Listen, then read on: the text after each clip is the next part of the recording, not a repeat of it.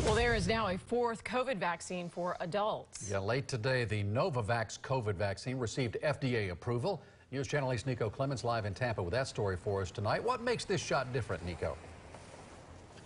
Well, it's using new technology for starters. It's a protein vaccine similar to vaccines like hepatitis B. But is it necessary? Long overdue? Do you need to take it?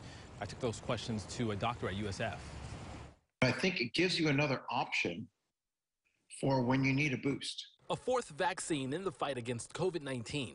The whole idea is to have a wide array of vaccines out there that everybody feels confident in. It's called Novavax. The U.S. Food and Drug Administration issued an emergency use authorization for the vaccine for people 18 and older.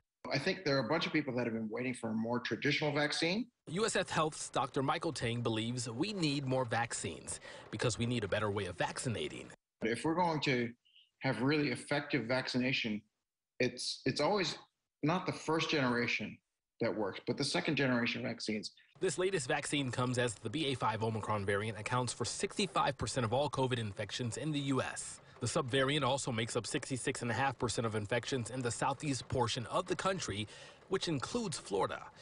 The battle against COVID-19 isn't slowing down anytime soon. You get progressively better at making a more effective vaccine over time, right? Each generation of the vaccine gets better. It's like software. This is a 2-dose vaccine, but now it's up to the CDC to weigh in on whether to recommend the vaccine. Live in Tampa, Nico Clements, 8 on your side.